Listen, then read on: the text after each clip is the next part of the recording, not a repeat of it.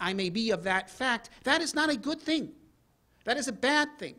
Human progress is being slowed down by the fact that most of the world, the potential of those people to make contributions to progress is limited by their lack of development and by their lack of freedom. And it would be a great thing for us if, just imagine all the progress there could be and the advance of the human condition there could be if all these people all over the world who are now unable to contribute to progress because of their circumstances were. So at that point you say, well, we're friends with the Chinese. We don't need to go to war over oil or try to wreck their economy, or them viewing us try to wreck our economy, because this goes both ways, by the way. I mean, these worldviews become global. Okay? If everyone believes that resources are limited, you have a world in which fundamentally every nation is the enemy of every other nation, every race of every race, and ultimately every person of every person. Every new baby born in the world is an enemy because it's going to eat something that you want to eat.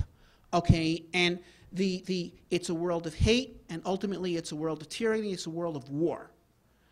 If, on the other hand, people understand that wealth is not something that exists in the ground, but something that is created by our minds, okay? That human beings fundamentally are not destroyers, but creators, okay? Then every nation is ultimately the friend of every other nation, and every race of every race. And every new person born into the world is not a threat, but a new friend.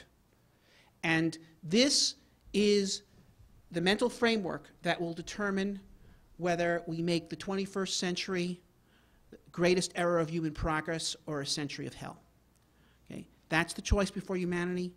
Our specific role, okay, is to use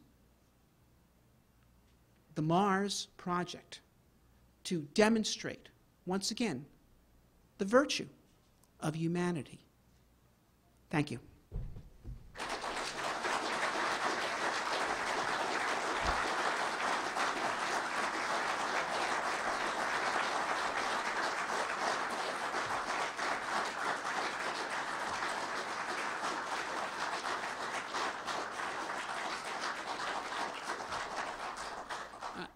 I think I'll close it. If you do have questions of me, I'll be just hanging out in the lobby. Thanks for coming. See you all in Dallas next year.